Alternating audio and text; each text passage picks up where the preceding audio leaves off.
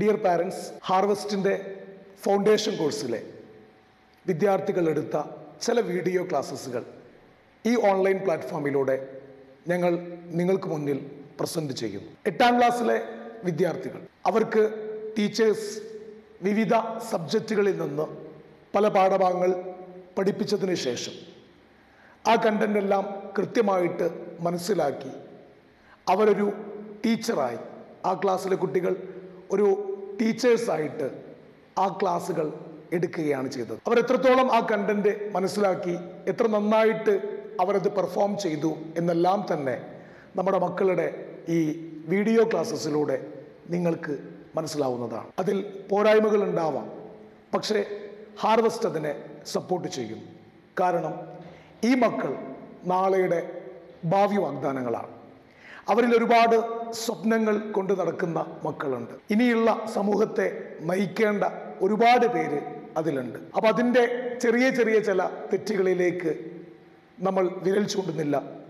പകരം അവരുടെ ആ ധൈര്യത്തെയും അവർ ആ ക്ലാസ് പ്രസൻറ്റ് ചെയ്യാൻ വേണ്ടിയിട്ട് അവർ കാണിച്ചെടുത്ത ആ ഒരു താല്പര്യത്തെയുമാണ് ഹാർവസ്റ്റ് മുന്നിൽ കാണുന്നത്. അതുകൊണ്ട് അവർക്ക് വേണ്ട എല്ലാവിധ സപ്പോർട്ടും ഹാർവസ്റ്റ് ഇതിലൂടെ നൽകുകയാണ്. ഇനി വരാൻ പോകുന്ന ഒരുപാട് കോമ്പറ്റേറ്റീവ് എക്സാമിലേക്ക് പ്രിപ്പയർ ചെയ്യുന്ന കുട്ടികളുണ്ട് ഈ കൂട്ടത്തിൽ. ഇതെല്ലാം അവർക്കൊരു മോട്ടിവേഷനാണ്. നിങ്ങൾക്കറിയാവുന്നതുപോലെ തന്നെ ഒരാൾ ഒരു കണ്ടന്റ് മറ്റൊരാളുടെ മുന്നിൽ പ്രസൻറ്റ് ചെയ്യുമ്പോഴാണ് അയാളത് നന്നായിട്ട് പഠിക്കുന്നത്. അപ്പോൾ ഈ കുട്ടികളെല്ലാം തന്നെ ആ കൺസെപ്റ്റ് വളരെ കൃത്യമായിട്ട് മനസ്സിലാക്കിയെടുത്തിട്ടുണ്ട് എന്ന് ഞങ്ങൾ മനസ്സിലാക്കുന്നു. അതോടൊപ്പം തന്നെ ഇനി അവർക്ക് അവരുടെ അക്കാഡമിക് പെർഫോമൻസിന് വേണ്ട എല്ലാവിധ സപ്പോർട്ടും ഹാർവസ്റ്റ് നൽകുന്നു. നിങ്ങളും അവരുടെ ഭാഗമായിട്ട് അവരെ കൂട്ടിച്ചേർത്ത് പിടിക്കുക, അവർക്ക് വേണ്ട എല്ലാവിധ സപ്പോർട്ടും നൽകുക. ഞങ്ങളുടെ ഹാർവസ്റ്റിൻ്റെ ഈ വീഡിയോ ക്ലാസ്സസിൽ വന്ന കുട്ടികളെ ഞങ്ങൾ ഈ ഒരു പ്ലാറ്റ്ഫോമിൽ നിന്ന് നിങ്ങൾക്ക് പരിചയപ്പെടുത്താം.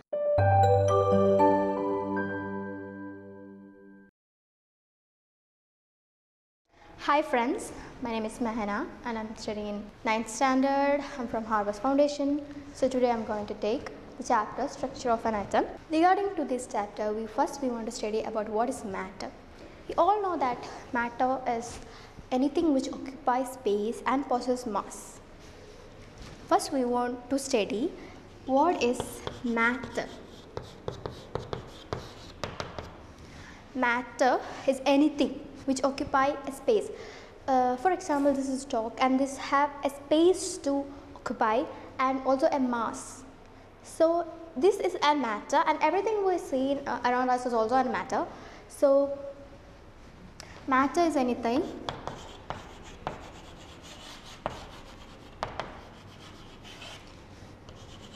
which occupies space and possesses mass. So this is the simple definition of matter. So matter is constituted by tiny extremely small particles called atom.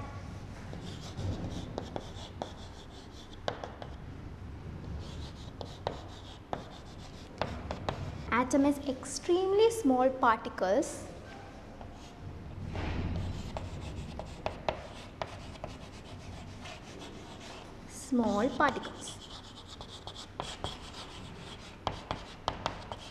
Okay, this is atom. So first I'm going to tell you a theory that's suggested by Dalton. Dalton's theory of an atom. Dalton says that the atom, all the matter is constituted by small tiny particles called atom, which is indivisible and indestructible. But later experiments in 18th and 19th suggested that atom is made up of 3 subatomic particles. Subatomic particles means electrons, protons and neutrons. These are the 3 subatomic particles. Its full form, it's denoted by these letters. E minus means negative sign. Electron is negatively charged particles and proton E P plus means positive. Proton is positively charged particles. And next is neutron. Neutron is chargeless or it's neutral. It's neutral. And these are the three subatomic particles which is constituted in the atom. The charge of the atom is neutral because of the equal number of electron and proton. The number of electron and proton are equal, so the atom is neutral. The atom is one neutral. Okay. So the discovery of electron is led by the J.J. Thomson. Electron was discovered by J.J. Thomson. He represents its electron. It is represented by E minus, and the charge of electron is -1 unit.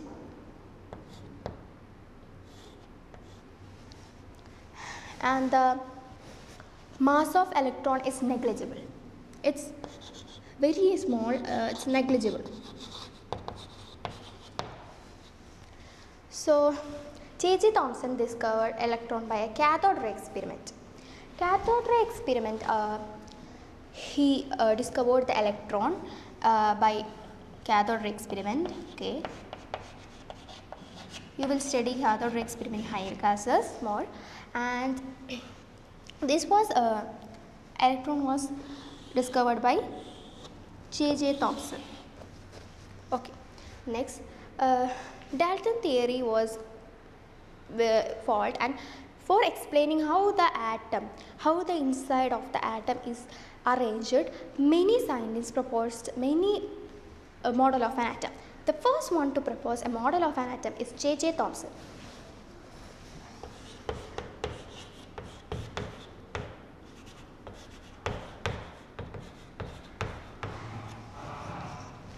He proposed plum pudding model of an atom.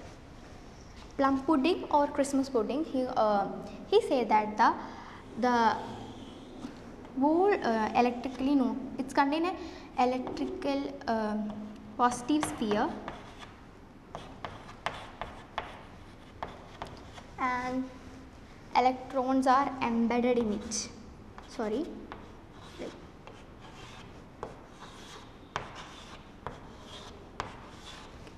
He said that it's structure of a plum pudding or Christmas pudding model. He proposed a plum pudding or Christmas pudding model.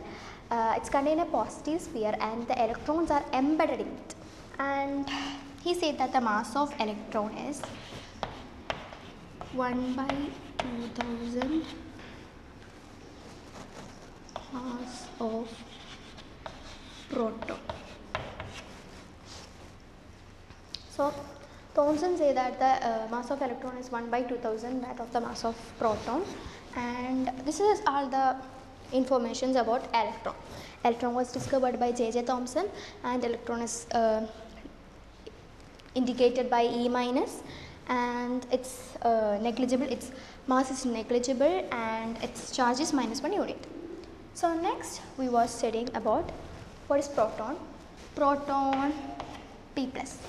This plus sign indicates that this proton is positively charged. The charge of proton is +1 unit, and the mass of proton is 1 unit. The proton was discovered by E. Goldstein or Eugene Goldstein.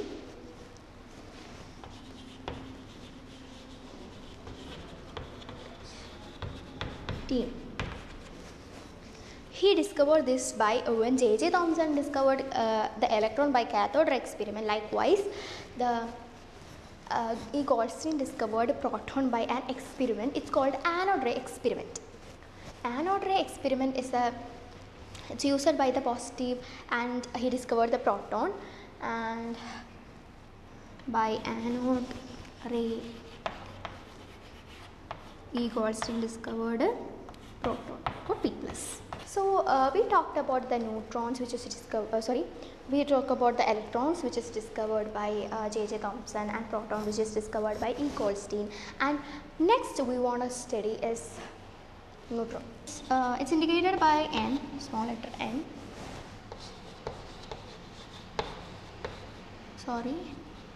Neutron.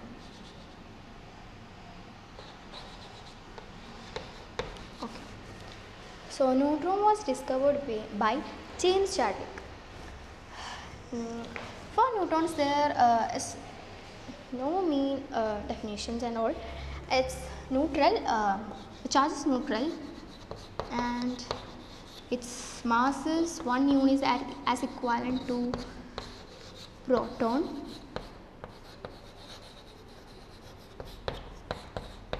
Okay. This is the neutrons. It was discovered by James Chadwick, and it is neutral. Its charge is neutral, and its mass is 1 unit as equivalent to proton. So we studied about Dalton's theory of atomic. It means Dalton discovered an atomic theory, and he said that the atom is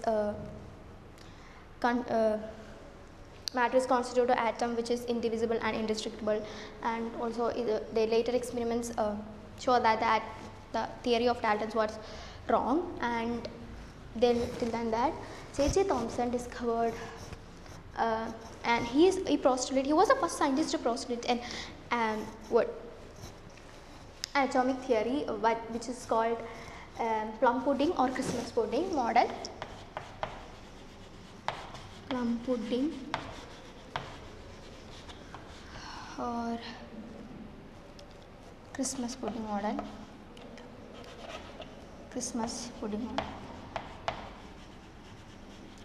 Model he discovered, and we're gonna study about what are the postulate or what are he discovered by that model, and what are the drawbacks of J.J. Thomson by his plum pudding model or Christmas pudding model. Postulates of J.J. Thomson. His plum pudding model. Okay.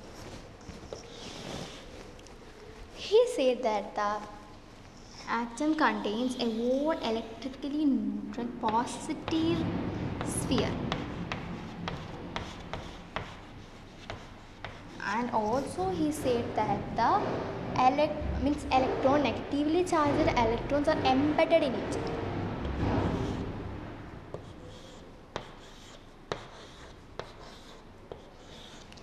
He said that the atom was like this, and it contains a whole positive sphere, and the electrons are embedded in it.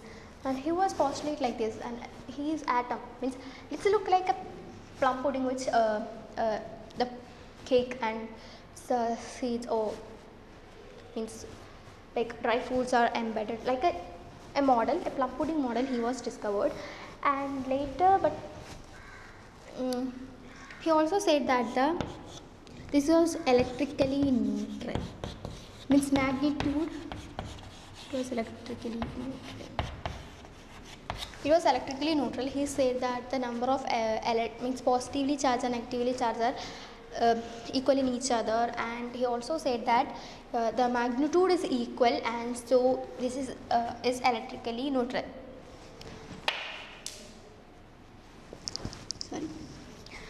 Electrically neutral. This was the theory of J.J. Thomson. He said that this plum pudding model and contains a whole a positive sphere, and the electrons are embedded in it, and this is electrically neutral, which is magnitude is equal. And he also these are the model of J.J. Thomson atomic theory. So now we can say what are the drawbacks or what are the main mistakes of his theory of plum pudding model of an atom. Next topic is canal rays. Canal rays are positively charged radiation. the canal rays are positively charged radiation, and this was conducted by E. Goldstein, and he was also constructed proton by this method, and he in a discharge tube, this ray led to discovery of proton. In a discharge tube, he discovered this positively charged radiation that discovered by E. Goldstein in a discharge tube, and these led to the discovery of proton. So this was the discovery. This led I said that the E. Goldstein discovered the proton, and he by another experiment, and this is and canal rays, and these canal rays are called this name was given by Goldstein because these pass through a holes or canals. This passed through a holes or canals. So E. Goldstein named these rays as canal rays. This led to the discovery of proton. So this we studied that Dalton's atomic theory, proton, neutron, electron, and we are going to study canal rays, and we studied that canal rays is positively charged rays, and this was discharged in a this was a discharge tube, and this was discharge tube, and this ray led to the discovery of proton, and this ray called canal rays because this passes through the canals or holes. Okay, so next topic we gonna study, we say that the drawbacks of we gonna study the drawbacks of Thomson's model. So what are the drawbacks of Thomson's model and atom? He said about the neutrality of an atom, but he didn't say. These experiments was led by many scientists, and scientists couldn't say how this was discovered, and he couldn't explain it. So it was the main drawbacks of the Thomson's model of an atom.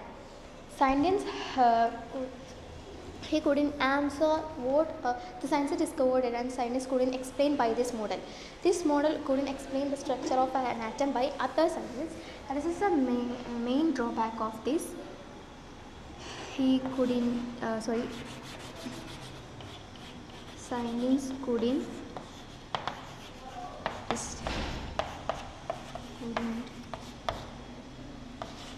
explain by this model.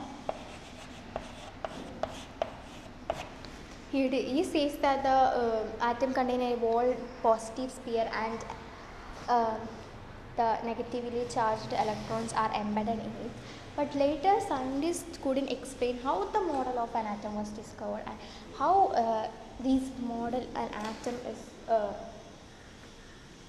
postulated by Thomson said this was plum pudding, and the scientists couldn't explain by this model. This was the main drawback of the Thomson's model of an atom. So next we gonna study a second scientist which came to a model of an atom. Model of an atom. The fourth model of an atom or alpha scattering experiment. So alpha scattering experiment was led by the Rutherford, and Rutherford take an alpha particles which and also a thin gold foil. He chose gold foil because he want a thin sheet as possible, but it contains a thousands atom thick, and alpha particles was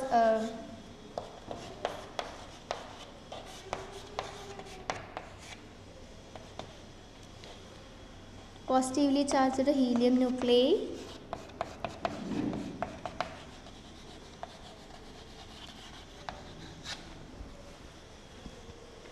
If the gold foil has thousands atom thick, but our our alpha particles consist of 4 unit mass and plus 2 unit plus 2 charge, and it is so the 1000 atom thick is not bothered to the alpha particles. So he want to know how the atom or how the inside of an atom is arranged. So he take an alpha particle experiment for explaining how the atoms or how the inside the atom electrons and protons are arranged, or how to know that the neutrons, or where is there anything else in the atom. So he proposed an alpha particle scattering experiment. Next, we want to study about the Rutherford alpha particle scattering experiment. Rutherford discovered and he said that the atom contains a positive sphere inside an atom, and the electrons are moved in a circular path. He proposed a model like this, and he said that there is a positive sphere in the center and the electrons are moving in a circular path. But it was his first postulate. But when he expected that the alpha particles were bounce back and it get back, but the experiment gave a totally unexpected result that 1 out of 12 2000 only bounced back in only 180 degree, and another some of the particles were bounced in a small angle and other go in a straight line. The Rutherford said that his postulate was the postulate about this is the structure of the alpha particles.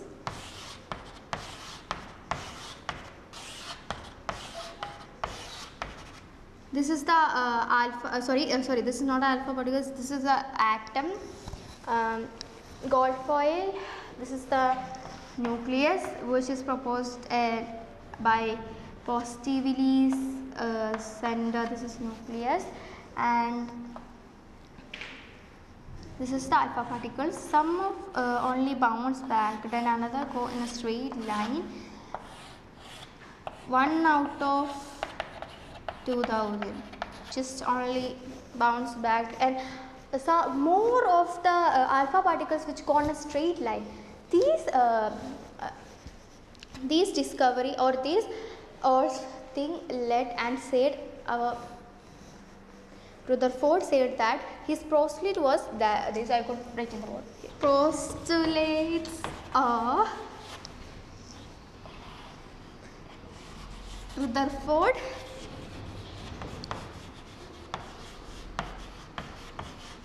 model of an atom. So, first postulate about Rutherford model an atom is the most of the space inside the atom is empty. So, it gone in a straight line. Because of that, because of the empty place inside the atom, Rutherford said that the alpha particles were gone straight, and some of the alpha particles were bounced back in a small angle, and 1 out of the 2000 means alpha particles were made head-on collision and 180 degree. Because of the positively charged alpha particles, helium nuclei were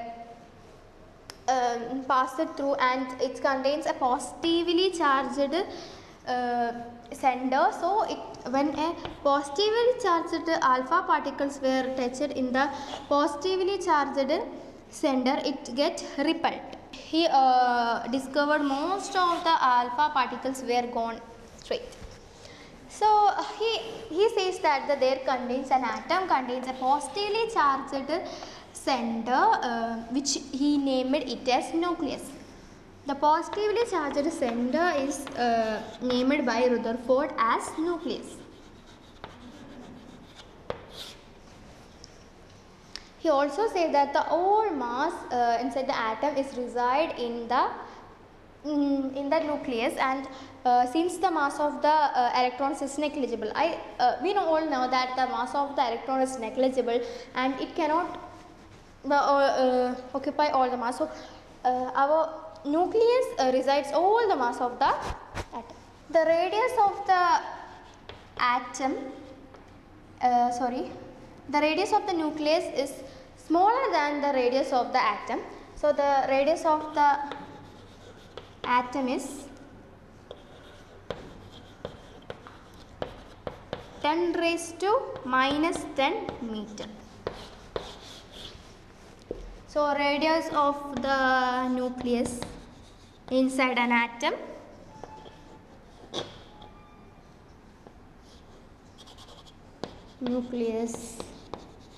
inside the atom is 10 raised to minus 15 meter. These all are the postulate by Rutherford. Rutherford said that the most of the space inside the atom is empty, and some of the alpha particles were bounced back in little angles, and the alpha particles which made head-on collision in is out of 1 out of 2000, which make 180 degree, because the positive there is a positively charged center and the positively charged alpha particles get repelled. So now we are going to study what are the drawbacks of Rutherford model of an atom. The first drawback of Rutherford model of an atom, he couldn't explain about the stability of an atom. So first he couldn't explain how the stability of an atom.